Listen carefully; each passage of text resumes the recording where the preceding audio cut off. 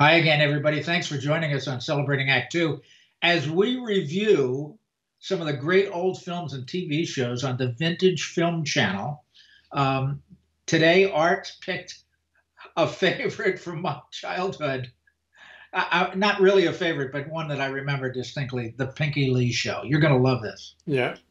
So, by the way, so the really interesting thing about the Pinky Lee show is that while he was a well known on the burlesque circuit for years and years and years, baggy pants, slapstick, that kind of stuff, he had a number of things on TV.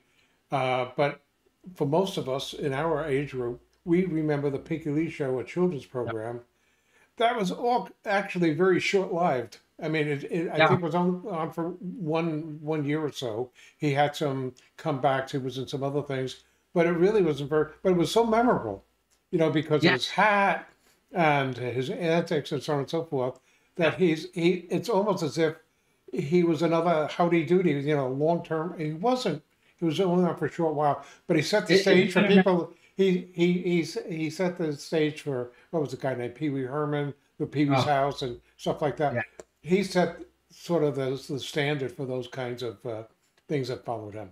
Anyway, let's Well, take a I quick would look at this. disagree. Hmm. I would disagree. Pee Wee Herman really was doing a parody of Pinky Lee, Sure. 40 years earlier, a parody of the quote classic children's show. Yeah. So I'm not sure Pee Wee Herman. It's certainly related to Pinky Lee. When you see this, you're absolutely right. I was flabbergasted to find it how short the series was. Mm. It only ran for a year and a half, something like that. And I can remember he or you who, it's me. My name is Pinky Lee, and I can remember distinctly him dancing in the opening, back and forth, very burlesque um, kind of moves and comedy. A lot of slapstick, Right. and all his bits were slapstick bits. Very funny stuff.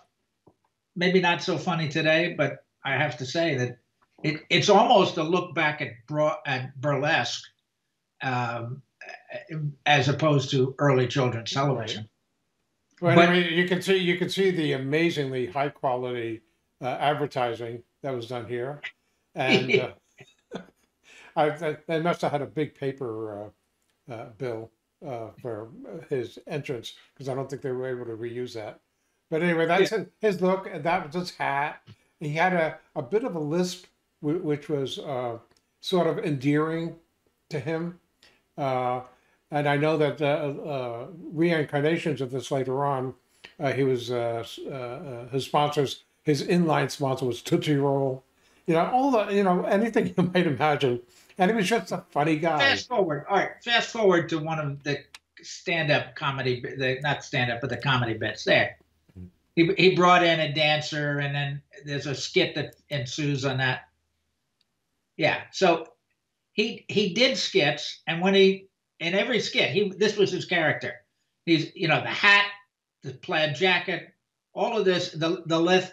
Oh, he was just so crazy. Very vaudeville-esque, Yeah, and a bit of a nebbish. yeah, yeah, and a lot of fun. Even as a kid, I we found him strange, but it was funny and it was silly. Right. That's the main thing. And we Uh, remember him outsized as to the time that he was actually on TV.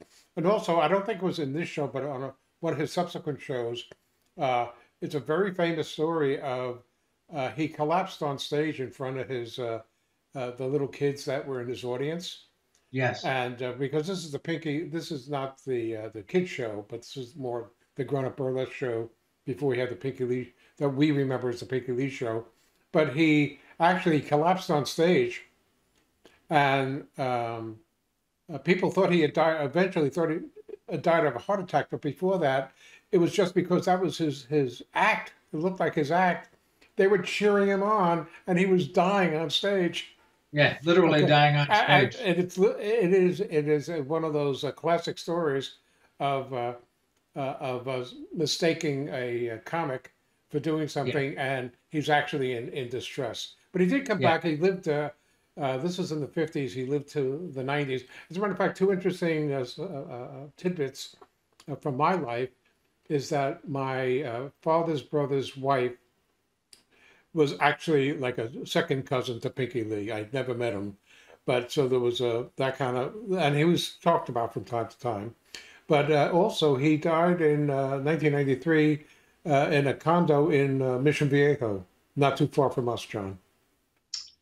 How about that? Yeah. Listen, folks, the bottom line is watch the Pinky Lee show. It's really interesting. It's only a half hour and it's quite well done.